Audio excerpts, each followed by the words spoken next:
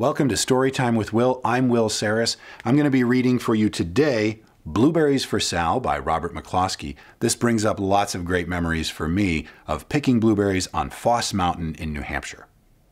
One day, little Sal went with her mother to Blueberry Hill to pick blueberries. Little Sal brought along her small tin pail, and her mother brought her large tin pail to put berries in. "We will take our berries home and can them," said her mother. "Then we will have food for the winter." Little Sal picked 3 berries and dropped them in her little tin pail. Kaplink, kaplank, kaplunk. She picked 3 more berries and ate them. Then she picked more berries and dropped 1 in the pail, kaplunk, and the rest she ate. Then little Sal ate all 4 blueberries out of her pail. Her mother walked slowly through the bushes, picking blueberries as she went and putting them in her pail. Little Sal struggled along behind, picking blueberries and eating every single one.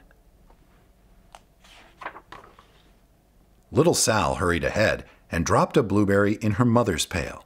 It didn't sound kaplink, because the bottom of the pail was already covered with berries.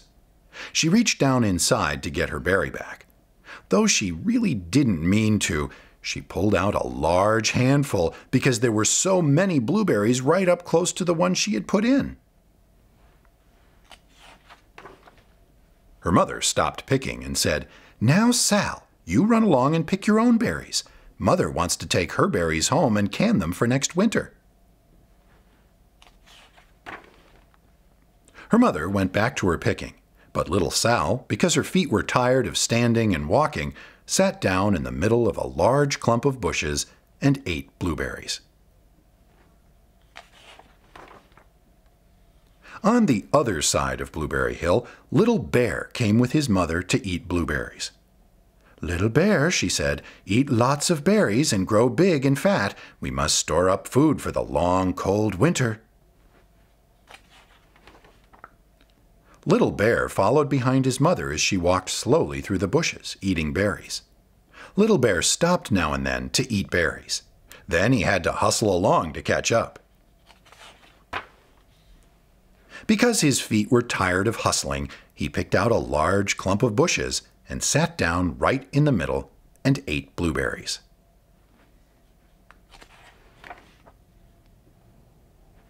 Over on the other side of the hill, little Sal ate all of the berries she could reach from where she was sitting. Then she started out to find her mother. She heard a noise from around a rock and thought, "That is my mother walking along." But it was a mother crow and her children, and they stopped eating berries and flew away, saying, "Caw, caw, caw." Then she heard another noise in the bushes and thought, "That is surely my mother, and I will go that way." But it was Little Bear's mother instead. She was tramping along, eating berries, and thinking about storing up food for the winter. Little Sal tramped right along behind. By this time, Little Bear had eaten all the berries he could reach without moving from his clump of bushes. Then he hustled off to catch up with his mother. He hunted and hunted, but his mother was nowhere to be seen. He heard a noise from over a stump and thought, "That is my mother walking along." But it was a mother partridge and her children. They stopped eating berries and hurried away. Then he heard a noise in the bushes and thought, "Surely that is my mother. I will hustle that way." But it was little Sal's mother instead. She was walking along, picking berries, and thinking about canning them for next winter. Little Bear hustled right along behind. Little Bear and little Sal's mother, and little Sal and Little Bear's mother were all mixed up with each other among the blueberries on Blueberry Hill. Little Bear's mother heard Sal walking along behind and thought it was Little Bear.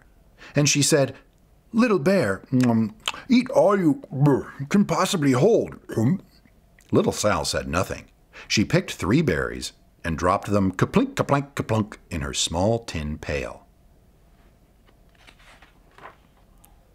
Little Bear's mother turned around to see what on earth could make a noise like kaplunk. She cried, choking on a mouthful of berries. "This is not my child. Where's Little Bear?" She took one good look and backed away. She was old enough to be shy of people, even a very small person like Little Sal. Then she turned around and walked off very fast to hunt for Little Bear.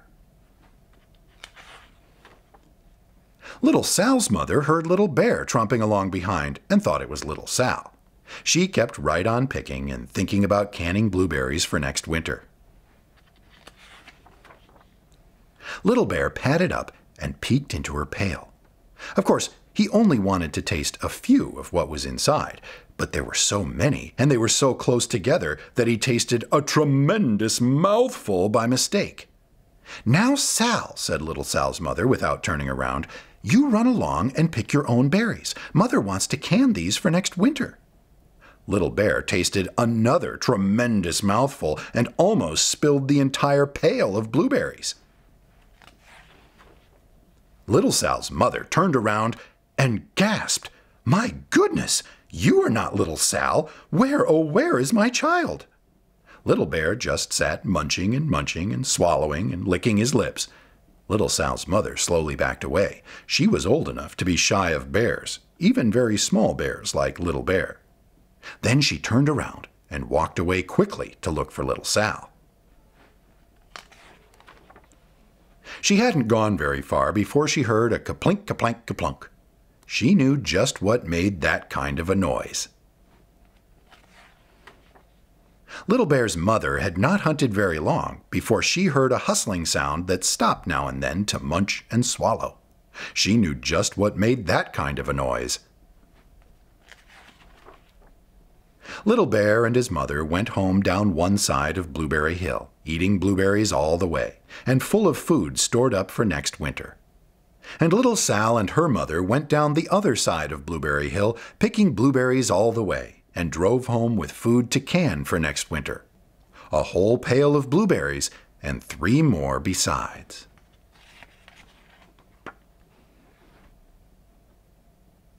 I really hope you enjoyed that story. Listen, like and subscribe to the channel to keep up with all the videos that we're uploading, one every day.